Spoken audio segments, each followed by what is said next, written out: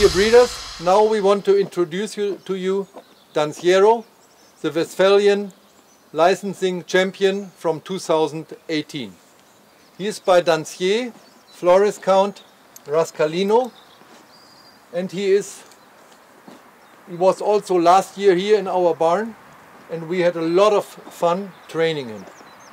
We went with him to the Pferden Championships for young horses, and he was the clear winner of the 3-year-old stallion class with marks between 9 and 10, and he got a 10 for trot and for canter, and if the judges didn't want to have a little bit room, they could also give a 10 for the walk. Later on he went to Denmark to do his 35-day test. There he was second, only beaten by a Danish horse, and I think we all can understand a little bit local patriotism. So for me he was a clear winner there. Now he is back, and he is now 4 years old, and he is also a horse with a good size, like I would say like 170, a very good size for a lady, but also for an adult rider. When we look at him in the movement, we can see that the relation body to the leg, maybe we would wish a little bit more in direction to the legs, that the legs are a little bit longer. But when we remember, for example, the stallion Totilas, he is a little bit the same. He also has a lot of body, and the relation to the leg is like 50-50. But what a horse! And what number of offsprings he produced now, and what top horses he produced. And this is a little bit what we also see from Danciero. He is an unbelievable rideable horse, and Eva and myself, we both agree when we sit on him, when we ride him, we think he can be really a future Grand Prix horse.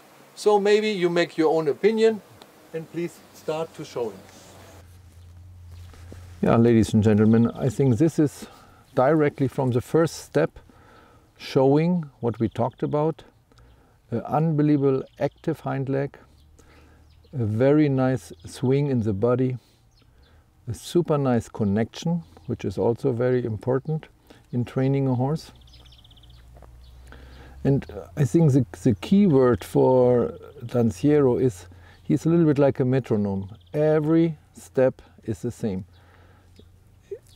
It's not normal for a young horse, for a 4-year-old horse, to have such a nice and steady rhythm also now in the smaller turns. That is really fantastic.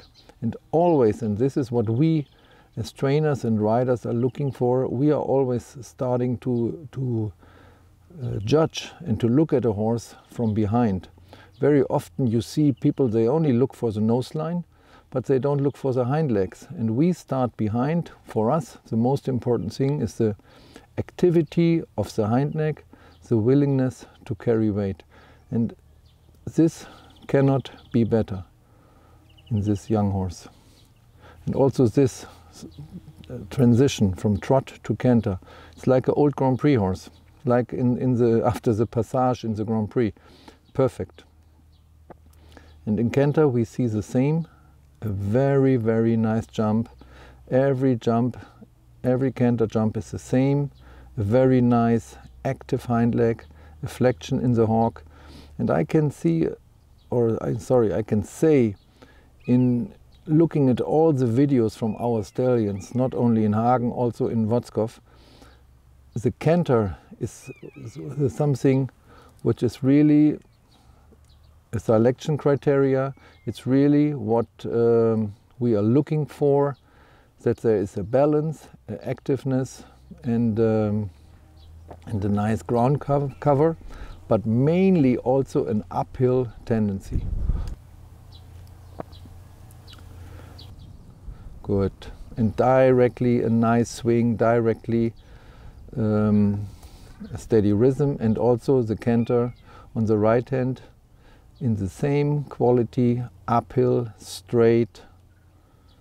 Yeah, that's perfect. It's not often with a young horse that both canters are from both sides of same quality, but here it's really perfect. Also now forward. It's really getting bigger in the jump, not faster, and that's what you expect from a medium canter.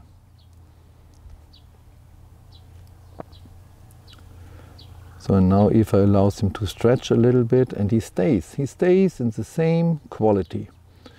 So that's also one important thing. And more difficult than you think. Good. Same now in trot. Nice and active, forward, in front of the rider, even with the longer legs, reins.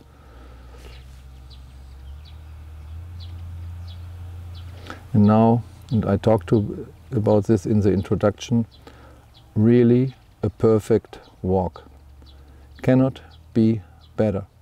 Ground cover, rhythm, activeness, stretching, nose line, all the criteria for a medium, for extended walk are fulfilled on highest level. Perfect.